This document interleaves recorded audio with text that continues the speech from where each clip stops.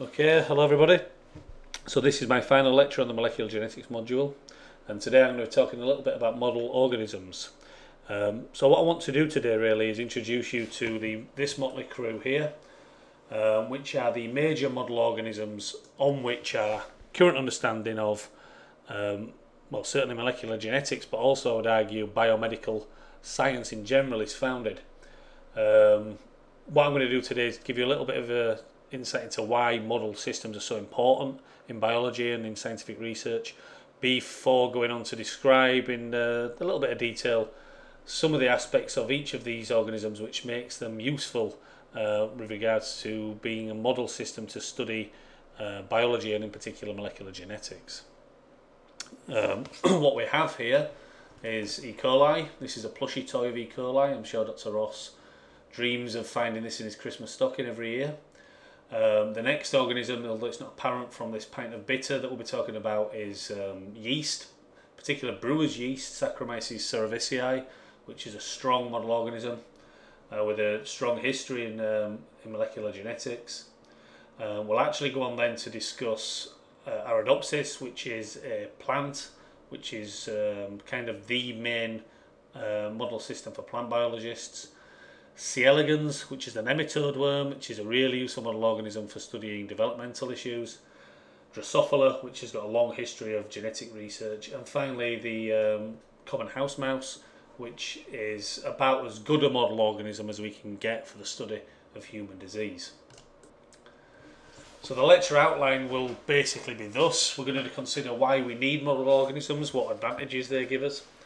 And then we're going to describe each of the model organisms I've just introduced in some detail and describe some of the advantages that they offer and also some of the findings which have arisen from work carried out on these organisms.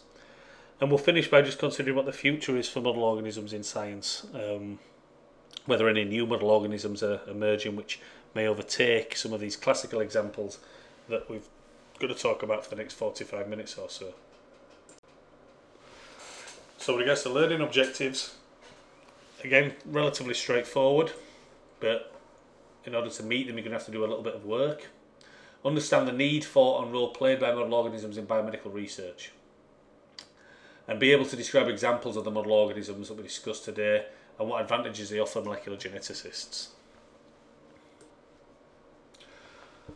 So then why do we use model organisms? What purpose do they serve? And what characteristics, moreover, would we like to see in model organisms that we're going to use in the laboratory to carry out research? Well, from the point of view of molecular genetics, we want to choose organisms, obviously, which are well suited to the study of fundamental genetic processes. And kind of the birth of this entire area, this use of so-called model systems, arose because of a desire to try and address such fundamental genetic processes and get to the heart of what was going on with regards to the transfer of genetic information. So there was a group of scientists in the 1950s that 40s and 50s that came together at a famous laboratory called Cold Spring Harbor, which you can find on Long Island near New York City. It's a really nice place to go to a conference. I was lucky enough to go there when I was doing a PhD. It's very picturesque. And it's been a very important site, Cold Spring Harbor, for molecular biology in general over the years. Back in the 40s, it's a place where a group of scientists made up of Max Delbruck, Salvador Luria and Alfred Hershey came together to try and decide on a model organism that they wished to use in order to study genetics. And the organism that they ended up deciding to work on was a bacteriophage, the T class of bacteriophage, in particular bacteriophage T4. They chose this particular organism because it suited their needs. They could grow it rapidly in the lab in large quantities, and it allowed many of the actual genetic and biochemical approaches of the day to be combined. So it seemed perfectly suited to their needs, and therefore they chose to work on that actual organism. So the reasons they chose to work on it were sound, but it's actually the result of several people coming together and choosing to work in a defined area that bore the most fruit in the long term, because what actually happened then was that Cold Spring Harbor became a bit of a centre of excellence for research on bacteriophage T4.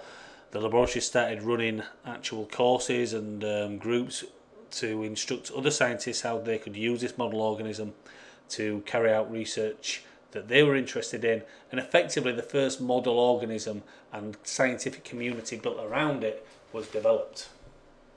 And as you can see here, that's one of the key points which we've listed when we were thinking about what's important with regards to the use of these model organisms. The community of scientists studying them is integral to their success as a model system, and that was exemplified by a bacteriophage T4 and these guys back in the 40s. The advantages of obviously having a large scientific community are that you can share expertise, you can share reagents, and by doing both those things, research progress occurs at a far more rapid rate than would occur if everybody was just doing research in a vacuum, not talking to one another.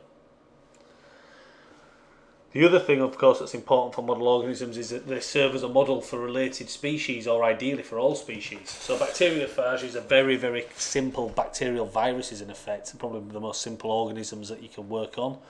But with regards to actually how they transfer genetic information, the fundamentals of that are similar for bacteriophages through to higher systems. So from the point of view of working on that aspect of biology, they're a perfectly suited model system. Obviously, those bacteriophages wouldn't be well suited to more complex molecular genetic problems, such as those which are unique to eukaryotic cells. In those instances, we might need to use a more complicated model system, such as yeast. So yeast, as we'll talk about, is the most simple eukaryotic cell, and it's been used to delineate many of the eukaryotic pathways which we now know also exist in higher organisms such as mammals and man. Yeast has been a great servant to our understanding of eukaryotic molecular biology, but it wouldn't be much use when we're trying to understand behaviour or developmental biology, because it's a unicellular organism. In order to understand how multicellular organisms develop, we need to do research on a multicellular organism, and that's where organisms such as C. elegans and Drosophila have come in and proven to be really useful. But obviously C. elegans is a nematode worm, Drosophila is a fly, and they share little in common with the biology of humans, who are obviously mammals. So finally we have a mouse model system, which at the moment really is the closest thing that we can get to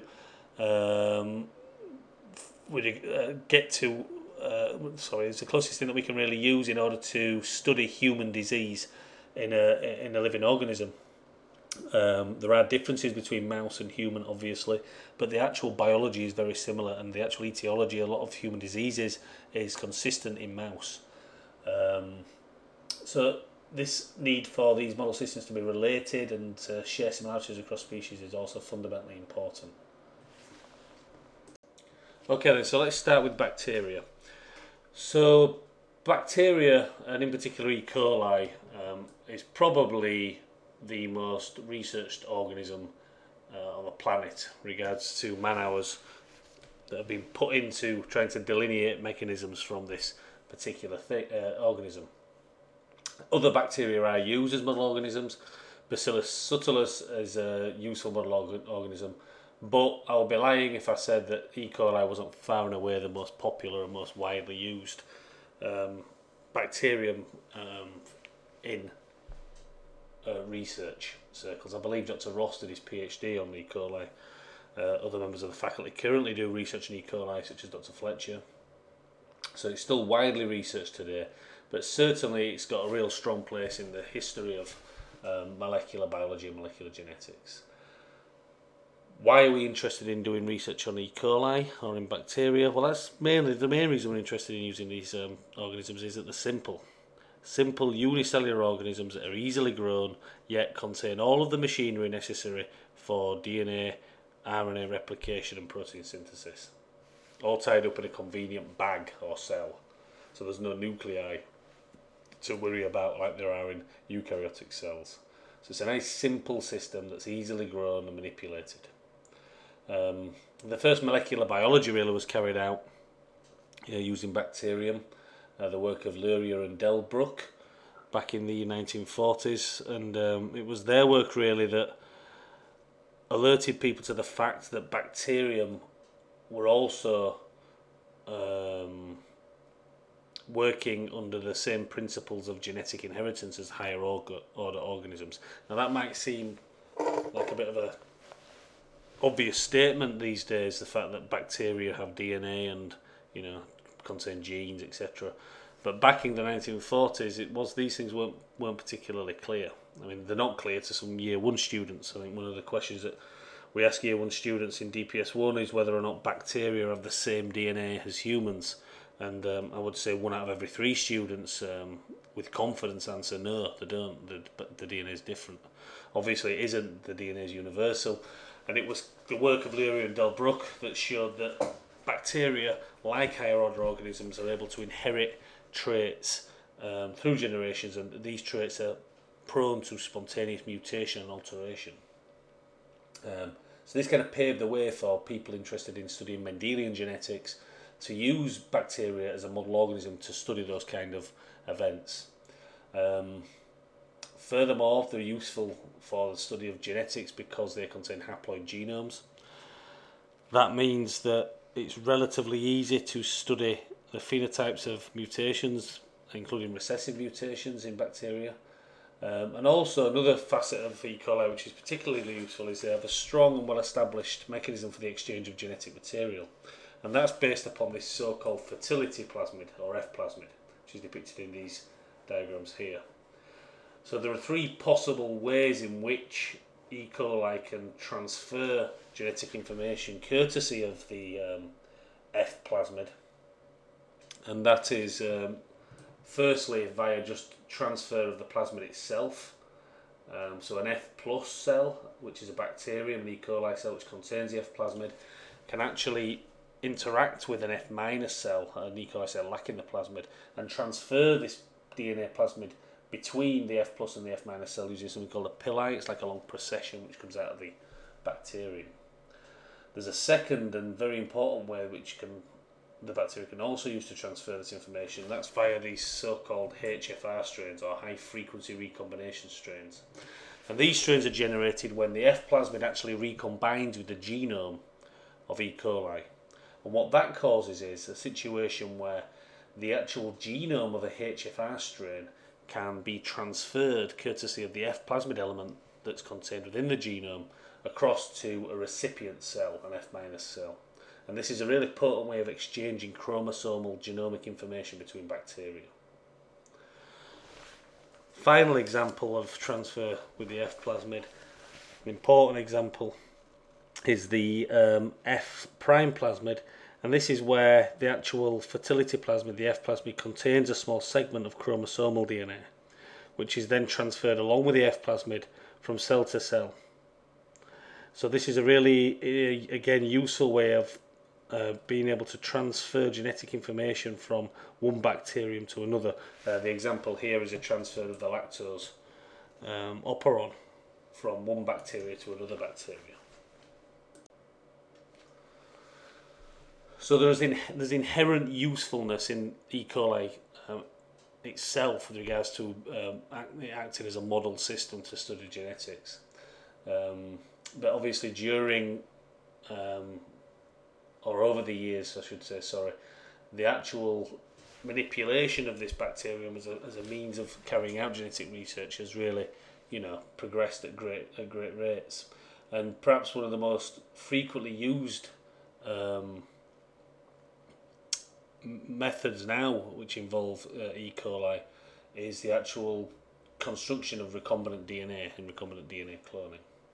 So you've been doing a lot about recombinant DNA cloning in this module and also in the practical classes that you've been attending. The first ever recombinant DNA plasmid was generated from an E. coli plasmid called PSC101. So this is a naturally occurring E. coli plasmid that happens to have a single unique EcoR1 restriction enzyme site within the actual plasmid, which facilitates the cloning of heterologous DNA into this E. coli plasmid and then the transfer of that plasmid into bacteria. Subsequently, obviously, we've now developed artificial, if you like, prokaryotic expression constructs such as the P blue script constructs, which you've been working with in the practical classes. Many of you now have done that second practical where we've considered directional cloning, etc. in P blue script. But it all originated in E. coli with this P6SC101 vector. There are also very powerful established biochemical techniques available for E. coli. Perhaps the most pertinent to molecular genetics is the ability to express proteins, both bacterial proteins and foreign, if you like, or eukaryotic proteins, to very high levels in bacteria, and then utilize affinity purification techniques to purify those proteins away from the bacterial proteins. So E. coli and bacteria are a really powerful model system for studying just protein expression and ultimately protein structures, courtesy of expression of proteins in the bacteria to very high levels. In more recent times, perhaps techniques which are more associated with eukaryotic and mammalian cells, such as immunofluorescence microscopy, have been utilised in bacterial model systems. So it's possible to do the same type of immunofluorescence microscopy that you might expect to see in human cells on bacteria, even though the bacteria are very small. The actual figure down here is an example of an E. coli cell which has been labelled with something called FISH, which stands for fluorescent in situ hybridization. You might have encountered this already. This is a technique whereby you can fluorescently label particular regions of DNA. And these two green blobs either end here of this dividing E. coli cell represent the origins of replication from duplicated E. coli genomes. And experiments using fluorescent in situ hybridization showed for the first time that the actual origins of replication in the duplicated bacterial genomes fly apart from one another to opposite ends of a dividing cell following DNA replication. So bacteria, whilst they've been around for a long time and were involved in a lot of the classical experiments, are now also being used and being utilised. Modern techniques are being utilised to try and keep the research on this very important model organism current. It's important to realise that without bacteria, and much as it pains me to admit this, without bacteria there would be no molecular genetics. So I'm not a big advocate of bacterial molecular biology and bacterial genetics. I much prefer the eukaryotic molecular biology and genetics. I make no secret of that, but I have to hold my hand up and say that without bacteria we wouldn't have molecular genetics as a discipline. Got to remember that it was because of bacteria or research on bacteria that we were able to confirm that DNA is actually the genetic material, so the work of Hershey, I tell.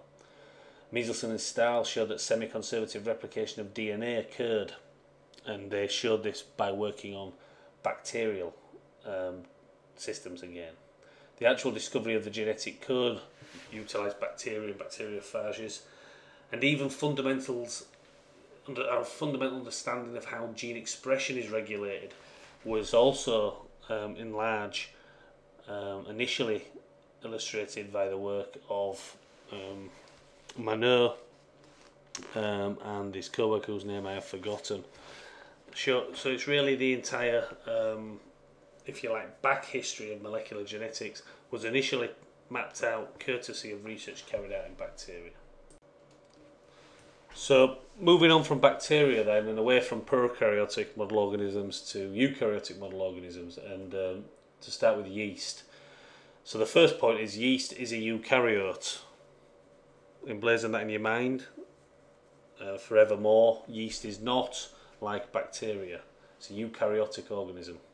It's a very simple unicellular eukaryotic organism, but nevertheless it is a eukaryote. It has a membrane-bound nucleus. It contains all the organelles that our cells contain, such as mitochondria. It even has basic modifications to chromatin structure, etc.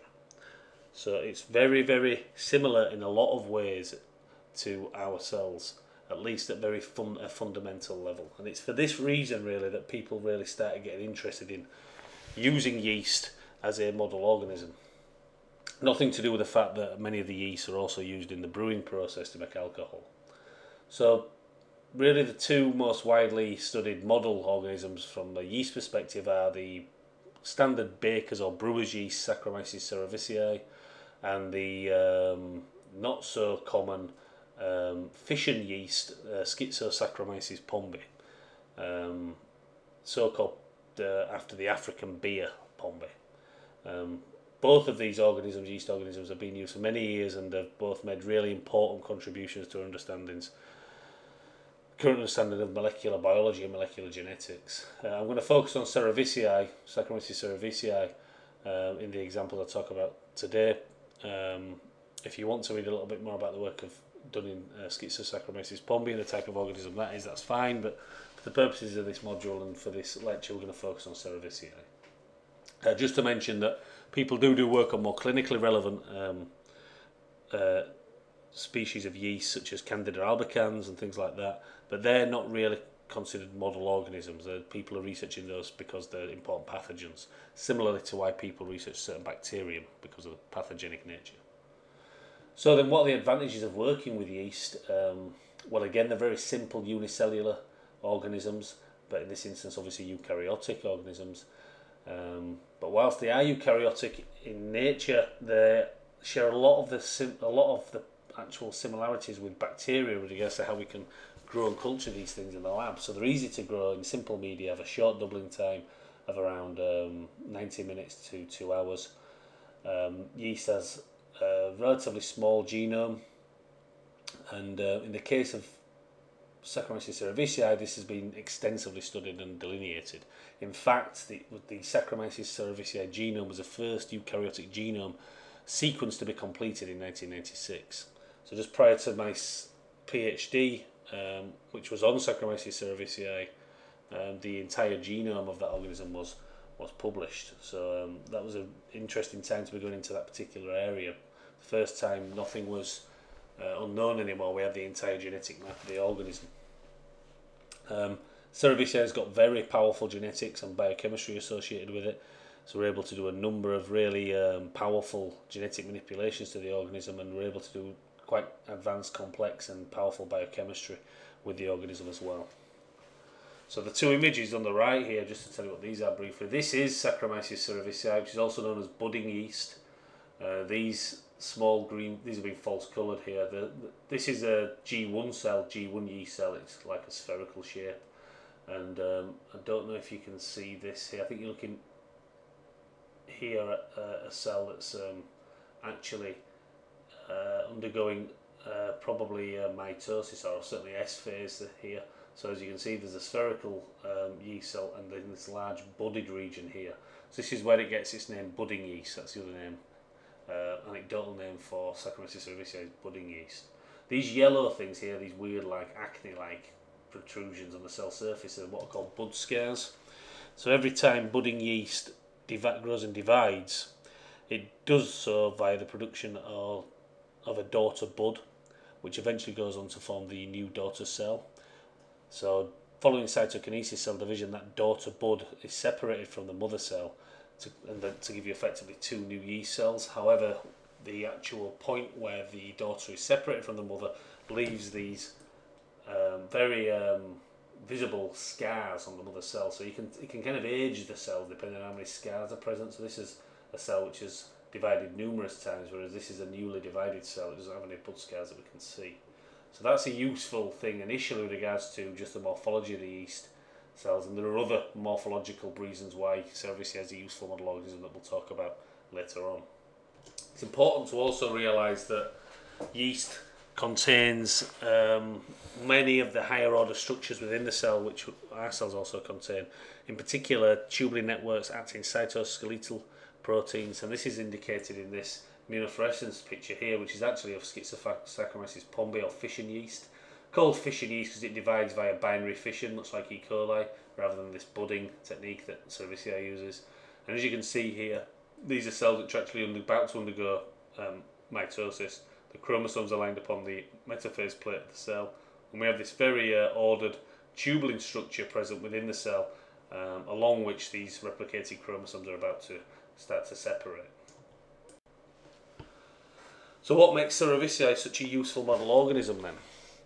Well, one of the things that's really useful about Cerevisiae is it can exist in both a haploid and diploid form.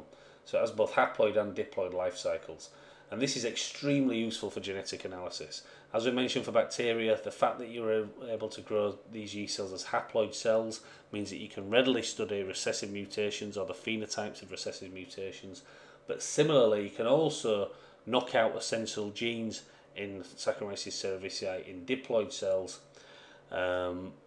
because obviously there is a second copy there of the essential gene, which means that the yeast will continue to grow. So how does this life cycle work? Well, briefly, what we have here in this diagram is an example of a haploid yeast cell, which will quite happily undergo haploid mitotic division. So if you were to place a load of so-called alpha Saccharomyces cerevisiae yeast cells in some growth media, they would just grow via mitotic division over and over and over again, very similar to how bacteria will grow in culture. However, if you mix alpha cerevisiae cells with cerevisiae cells of the opposite mating type A, then what can happen is you can get formation of what's known as a diploid cell.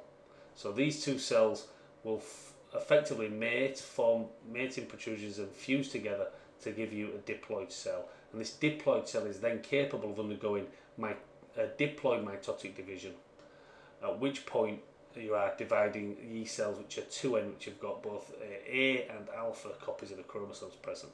Now the really interesting thing is what happens if you induce sporulation of these diploid cells. So if you change the media conditions in such a way that it promotes these diploid yeast cells to enter a particular type of growth called sporulation, you actually form 4 new haploid genomes which are resident within 4 spores, and importantly these haploid genomes are formed via meiotic division. So we get recombination of genomic information during the formation of these 4 haploid spores during sporulation.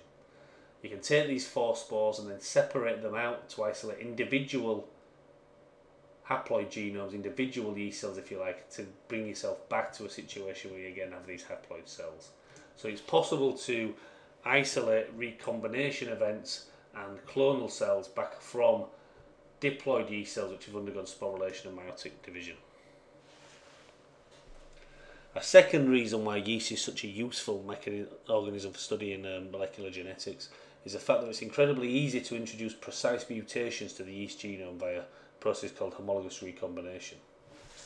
So this is indicated in this diagram here.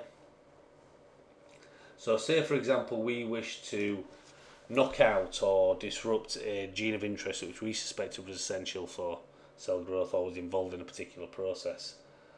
All you would need to do to achieve that knockout in Saccharomyces cerevisiae is to transform the yeast cells in a similar way to how you transform bacteria by a heat shock, with a linear piece of DNA which contains homologous regions to the actual part of the chromosome you're trying to replace.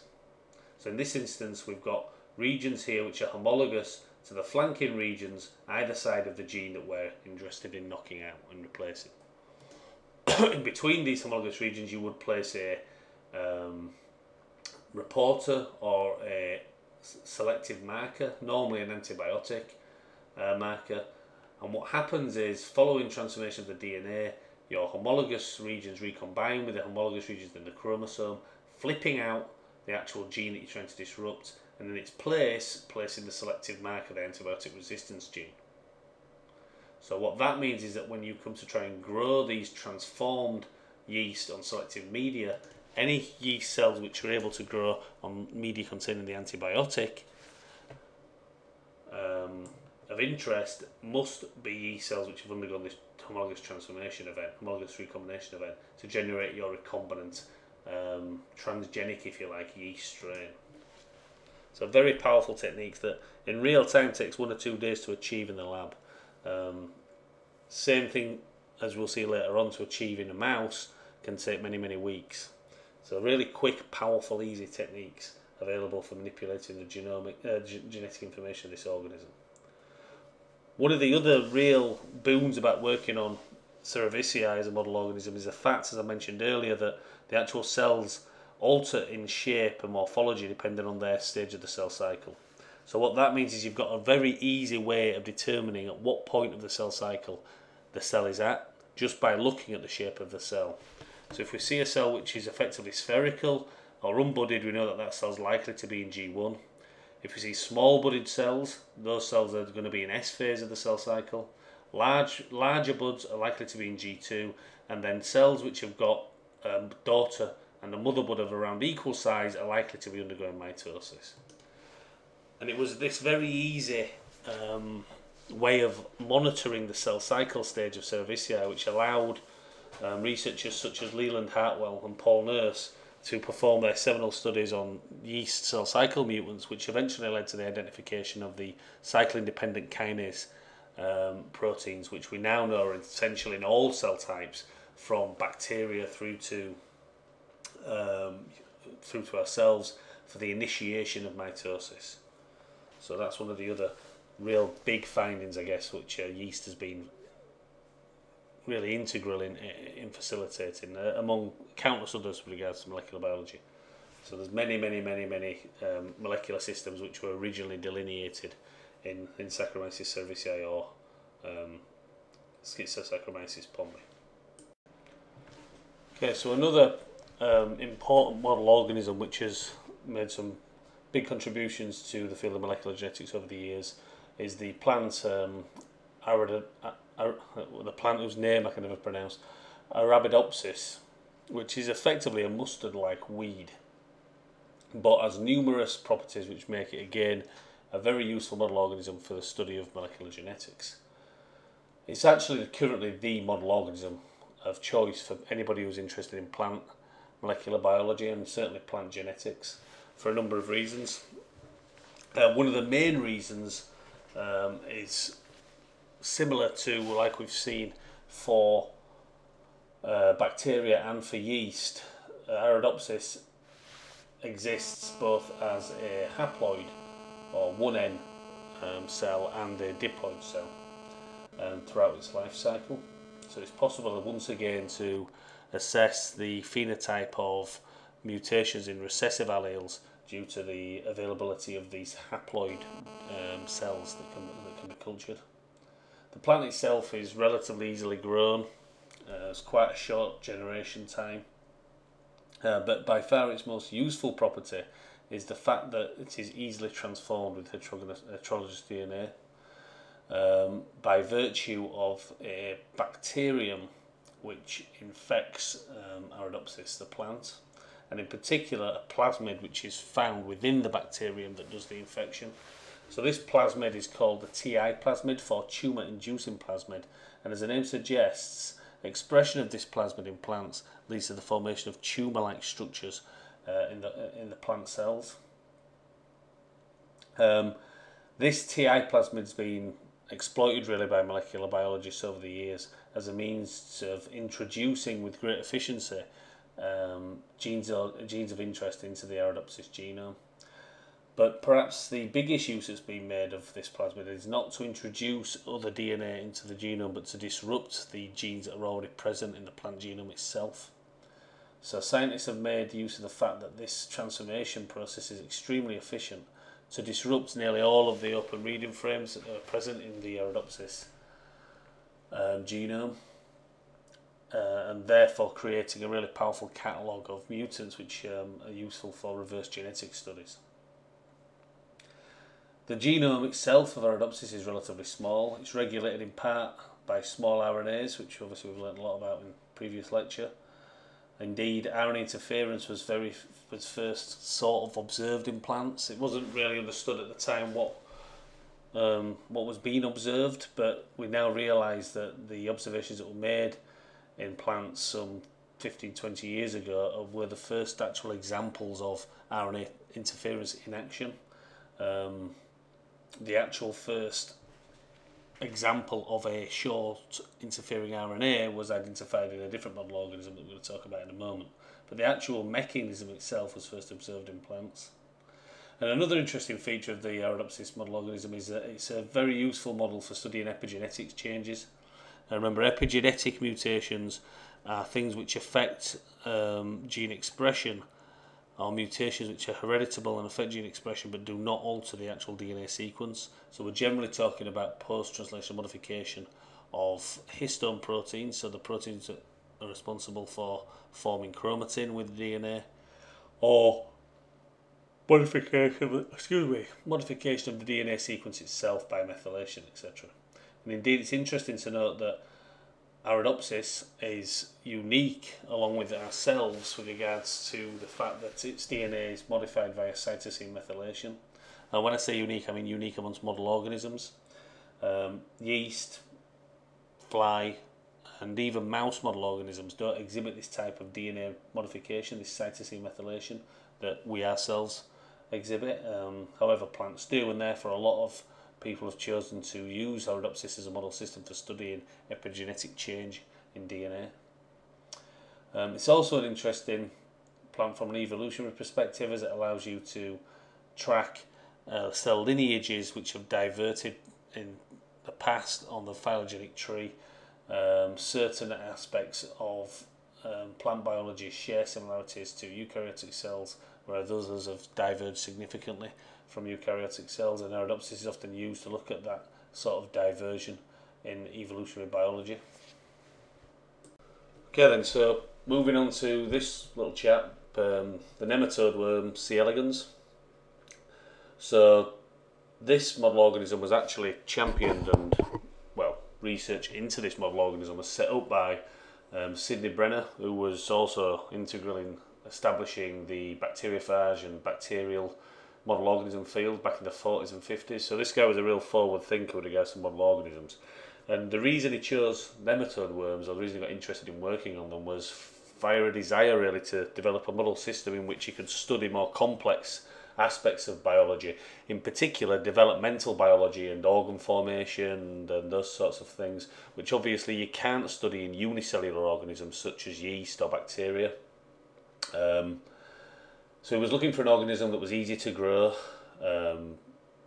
simple to work with, and ticked the boxes of having simple cellular organs which could be studied from a point of view of trying to understand developmental biology and developmental genetics. And with regards to those tick boxes, C. elegans fits the bill perfectly. So over the years it's become the model organism of choice really for developmental biologists, and it's got a rapid life cycle. You can grow the worm from egg to a mature worm in just under 40 hours. It's very easy to deal with in the lab. It grows on bacterial lawns on agar plates. It eats bacteria, and the key thing about this organism really is the fact that it's got an incredibly well studied and very detailed cell lineage map. So what I mean by a cell lineage map is that scientists have actually worked out the lineage of every single cell that makes up this organism. So from the image here it's difficult to tell, but this is a microscopic organism. It's very, practically impossible to see this with a naked eye. And in fact the adult worm is actually comprised of just 959 cells. The amazing thing really about C. elegans is that we now know where every single one of these cells is derived from with regards to developmental lineage. So the rather complex looking diagram here, the bottom left, is actually a cell lineage map of the neuronal cells found within C. elegans. So these are all the cells that make up the neuronal components, the brain such as it is, and the nervous system that exists within the worm. And scientists know exactly where each of the cells was derived from, right back to the actual zygote, the fertilized zygote. So there's no other organism where we've got that level of detail in regards to developmental programming and developmental progression throughout the life cycle of the animal. And this information, combined with the techniques such as laser ablation of single cells, provides a really powerful tool actually for studying developmental biology. So for example, scientists are able to, at different points through development, choose to ablate an individual cell in the worm and then ask the question, what consequences does that have on the actual development of the organ or the particular group of cells in general. So if you take out one of these early pre-generator cells that are going to go on to make the neural networks up, what happens to the actual complete animal once it's mature? What aspects of the nervous system have been disrupted via that deletion of the ablation of that cell? So that's a really interesting way of being able to work with an animal from a developmental biologist point of view. So C. elegans, as we've kind of alluded to in other lectures, is also responsible for really the description of some real key modern understandings and concepts in molecular biology and molecular genetics. So for example, apoptosis or programmed cell death was first observed and described in C. elegans by Horvitz. And what Horvitz was looking at was actually organ formation during development of the worm. And what he realised is that as well as cell division, obviously to create the new cells required for the organ, during pattern formation, during actual development of the organs themselves, there was also an ordered process of cell death going on, so that the organs could correctly form with the correct morphology, etc., and the actual worm could develop into the adult animal. And he described a series of genes called SED genes, CED, of which SED3 appeared to be the key player, which were responsible for mediating this programmed cell death. And subsequently, the SED3 gene was shown to be a homologue of other genes which were found in mammals and higher order eukaryotes, including humans. And these homologous proteins are now known to be the caspase proteins. So the caspase proteins are the proteins which are responsible for mediating programmed cell death, for actually doing the business end of apoptosis. And they were originally identified via work on C. elegans. So the second real key area that emerged from work on C. elegans then is RNA interference. So we've talked obviously in the previous lecture about small non-coding RNAs and how they enter the RNA interference pathway in order to affect mRNA translation. Well, that work was originally explained and described using C. elegans. So the first microRNA was actually described in C. elegans, the Lin4 microRNA. And since then, it's been a really powerful model organism for the study of RNA interference in general. One of the reasons it's so great, one of the reasons it's such a great organism to work with for RNAi, for RNA interference biologists, is the fact that it's so easy to actually artificially introduce these small non-coding RNAs to the worm. So you're able to synthesize, it's possible to synthesize short interfering RNAs artificially, and obviously by doing so you can design these short interfering RNAs so that they can go target any mRNA you're interested in downregulating, interested in switching off. So it's a really powerful way of directing repression of certain genes for, in research. However, it's often not very easy to introduce these artificial short interfering RNAs into the cells. So for example, it's much trickier to introduce them into human cells or to Drosophila or even yeast. But C. elegans is just very easy to actually work with in this regard. You've actually got several options. You can inject the short interfering RNAs into the worm directly. You can actually give the worms a bath, effectively soak them in an aqueous solution with the siRNAs, and they'll absorb the siRNA.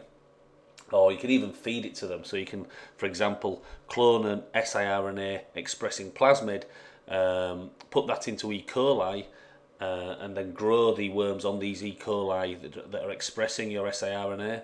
Now the worms eat E. coli, that's what they live on, so the worms will eat the E. coli bugs expressing the siRNA and take up the siRNA in that manner. So you've got lots of different ways of actually working with short interfering RNAs and RNA interference with C. elegans. So it's been a really powerful model system in that respect.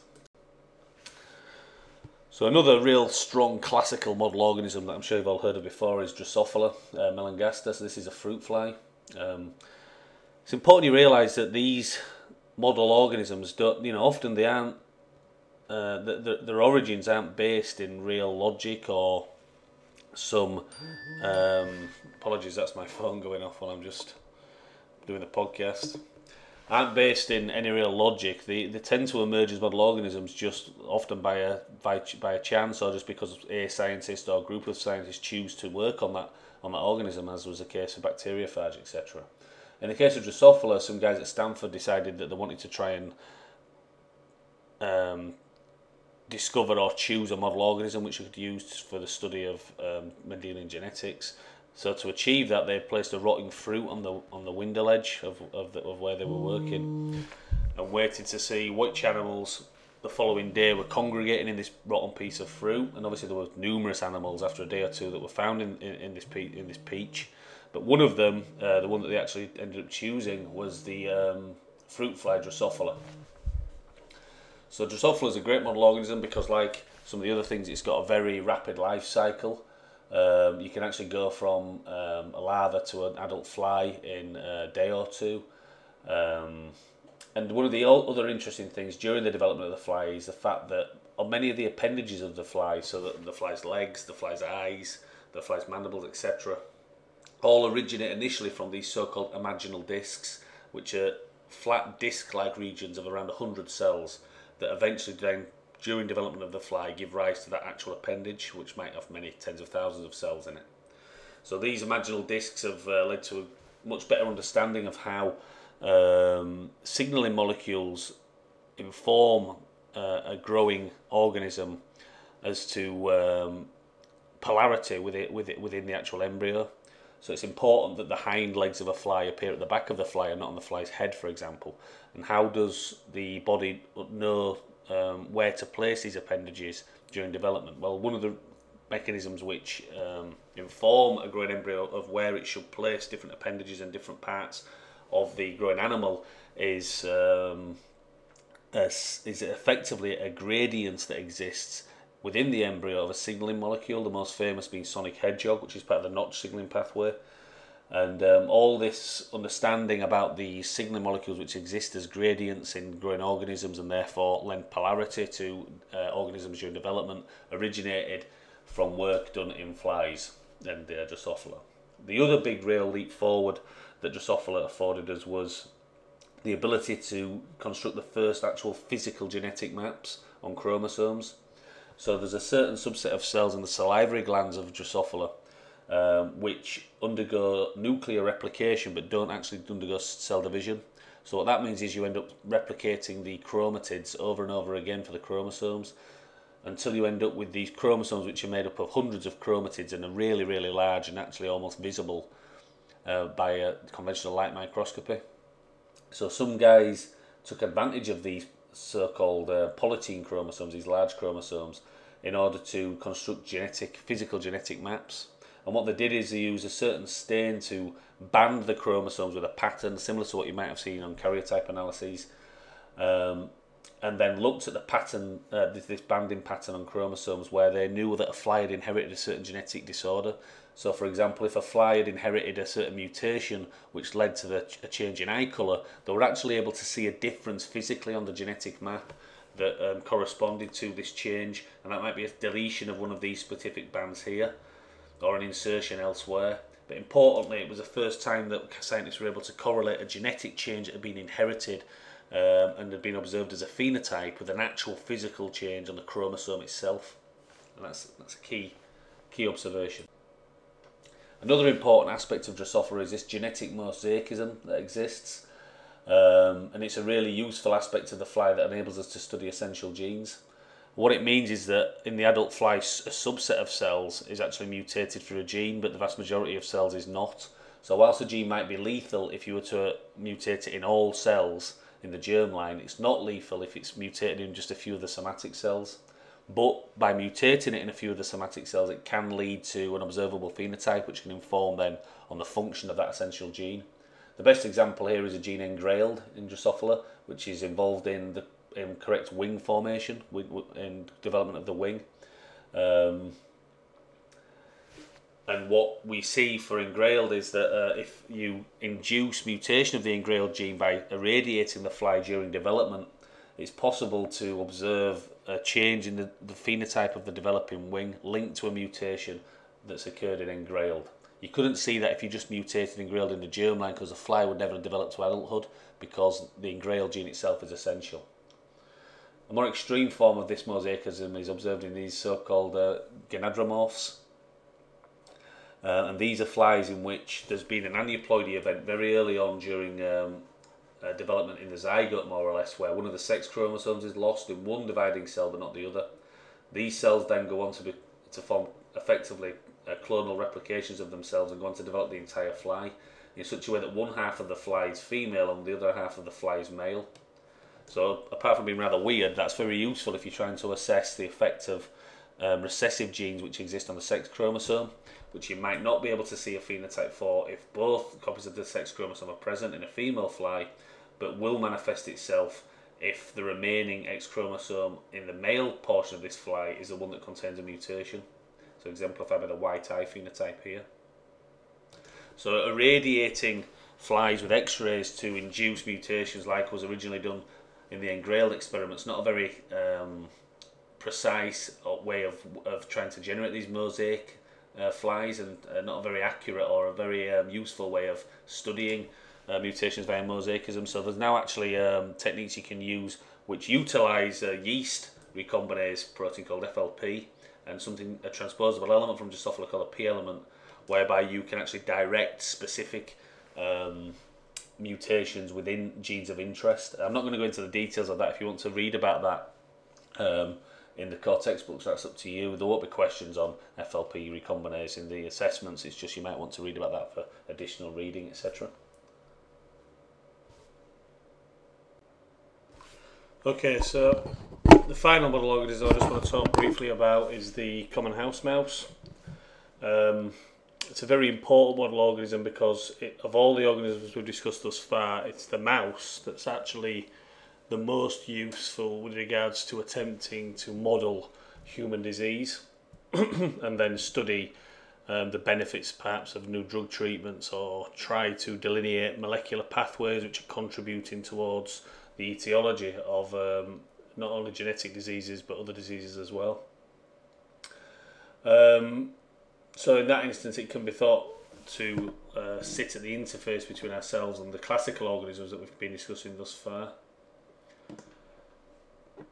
A good example, well, before I get on to the benefits of the mouse, I know there's a lot of controversy around using mammals in particular in scientific research. It's not something I have any real interest in being involved in, if I'm honest. However, the benefits of studying human disease in particular in mouse models is very clear. A good example is the gene patched, which was originally identified in Drosophila and shown to be important in organ formation in Drosophila. And there's a homologue of patched in humans and in mouse, and in addition to the work going on in Drosophila, which showed that it was important in organ formation, researchers were also looking at the patched homologue from mouse, where it's also important in organ formation. However, work in that model organism in the mouse also showed that mutations in the patch gene could lead to cancer, and the same is true, it turns out, for the human homologue as well. So this is a good example of a fact that would never have been discovered by solely working on that gene in Drosophila. Scientists could have worked on a patch gene in Drosophila till the cows come home, but they'd never uncover the fact that the patch gene was also a proto-oncogene. Only by doing work in a different organism, a higher order organism like mouse, could that be discovered.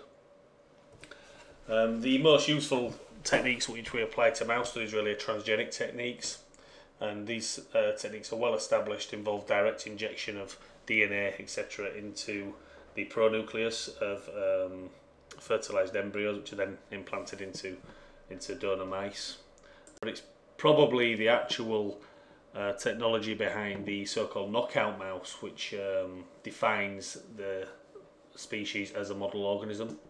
So there are many, there's almost a knockout mouse for nearly every gene these days actually. There's a company in Cambridge that's attempting to do just that.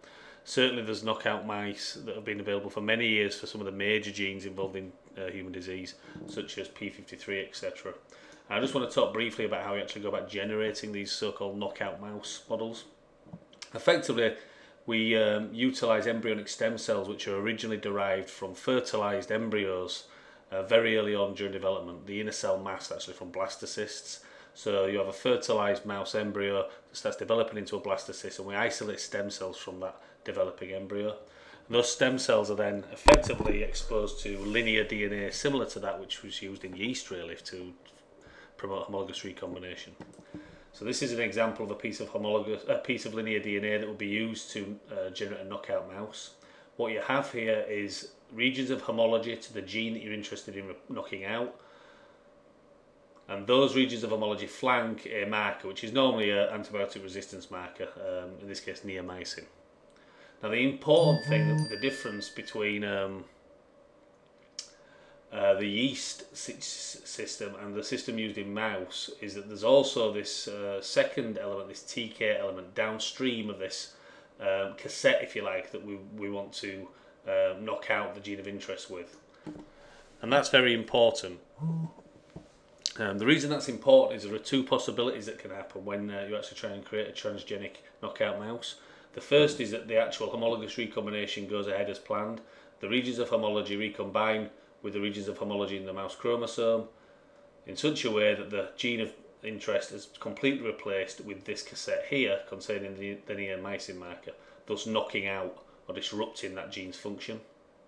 However, there's a second possibility, and that's that non-homologous recombination takes place. And this is where the entire cassette just randomly inserts itself somewhere in the genome. Now, if that happens, you will still generate stem cells which are resistant to neomycin, because you will still have inserted the neomycin cassette into the chromosome. But if this is occurring just at random, rather than the directed homologous recombination, which we see here, leading to just the replacement of the gene with this cassette, you will actually more than likely incorporate the entire linear piece of DNA, including this TK region. So what is this TK region then? Well, it encodes for a gene from a virus, from herpes simplex virus, called thymidine kinase. And what thymidine kinase does is it converts a drug called ganciclovir from an inactive form to an active form. The inactive form of ganciclovir is completely harmless to cells. The activated active form of the ganciclovir will kill cells. So it's a really clever system of determining whether or not the resistant, neomycin resistant cells, stem cells that you isolate following an attempted knockout mouse experiment contain a truly homologous recombination event and have definitely knocked out your gene of interest, or whether the neomycin cassette is just randomly inserted into the genome. If it's a genuine recombination with the gene of interest, then the cells will be neomycin resistant, and when the ganciclovir is added, they will continue to survive because the ganciclovir will not be converted and therefore is completely harmless. It won't be converted because there's no thymidine kinase present. Conversely, if random insertions happen and the thymidine kinase gene is present in the stem cell chromosomes, then when you add ganciclovir to these cells, the ganciclovir will be converted to the active form by thymidine kinase and the cells will die. So it's a really elegant way of developing knockout mice that you know have an integration event in the correct location. Once you've actually got neomycin resistant cells which are also resistant to ganciclovir, these are then inserted back into the developing embryos of mouse. The mice go on to give birth to young, and some of those young will contain the actual knockout mutation in their germline cells. And it's those mice that we want, because we can then use those mice to breed in order to generate, if you like, pure versions of that knockout event in all cells of the subsequent offspring. So you can generate homozygous knockout mice. If it's a essential gene, obviously, that you're knocking out, and you generate a homozygous knockout of it, often the mouse embryos won't go on to develop into actual adult mice. The embryos might terminate or die early on during development, and so for that reason, when you generate knockout models, you don't just wait until the mouse is born and grown up to start analysing it and looking for phenotypes and effects. You actually monitor the development of the embryo all the way through to see if the gene that you've knocked out has a role in early development. So just to finish with, then, I want to talk a little bit about where all this is going next. So I alluded at the start of the presentation that there's changes afoot that are going to alter, really, I think, how certainly human diseases are modelled in the future. And these changes really revolve around a new type of technology involving human stem cells. So there's a lot of controversy about human stem cell research that's been around for a long time. The reason being, like the mouse stem cells, in order to get hold of human stem cells, we have to isolate them from embryos. That means killing embryos, in effect, which is obviously very unethical, and for that reason this kind of research was illegal in most countries for many years. However, all this changed about 4 or 5 years ago when a group in Japan showed that amazingly, you can take a human skin cell, and if you add certain genes, 3 or 4 genes, it doesn't take many, to these skin cells, these skin cells become reprogrammed in such a way that the evolutionary clock is kind of turned backwards, and they revert from being a skin cell backwards through time until they're a pluripotent stem cell. So it's an amazing discovery that really has given birth to an entire new area of science. And there's a lecture devoted to this next year on medical genetics, but I just want to mention it at this point because with relevance to this lecture, one of the real potential benefits of that is you can take a patient's skin cells, reprogram those skin cells to become pluripotent stem cells, and then cause those stem cells to differentiate into any tissue type you like. So this is a real powerful system for actually developing patient-specific model cell lines for modelling human disease. So let me give you an example. Imagine you've got an asymptomatic 25-year-old who we know because of a genetic test will go on to develop Huntington's disease in the future. It's unlikely that that patient's going to be happy for you to take a big slice off of their brain to start studying the changes that are going to occur due to this mutation in the Huntington's gene. However, what we can do now with induced pluripotent stem cells is we can get some of these skin cells from this patient, reprogram them to stem cells, and then differentiate the stem cells into neurons or neuronal cell types, in which we can then study the biology of Huntington's disease. So, and that goes for other types of tissue as well, heart disease, kidney, liver, anything you're interested in. So it's a really interesting technology that we'll be discussing more next year, but I just wanted to mention at the end of this talk. So just to summarise then, model systems are essential tools in molecular genetics and molecular biology and biomedical science in general, actually. We've talked about a range of model systems that have been developed over the years, from very simple organisms like bacteria through to very complex organisms like the mouse. And we've talked about the different advantages and disadvantages that these systems offer, and the different sorts of discoveries that have been made using these systems. And just to get a little pretentious at the end of the lecture, I'll leave you with a quote from Jacques Monod, who was one of the guys who started unpicking gene regulation using bacteria, E. coli, back in the 60s and 70s. And what Monod said is that if we understand the biology of E. coli, then we will understand the biology of the elephant. And I hope this lecture is going to show you that very simple organisms have got a lot to offer with regards to understanding complex mechanisms in more complex organisms such as ourselves. Okay, so that's the last podcast for molecular genetics. I hope you find this series of podcasts useful when you come to revise this module. Cheers.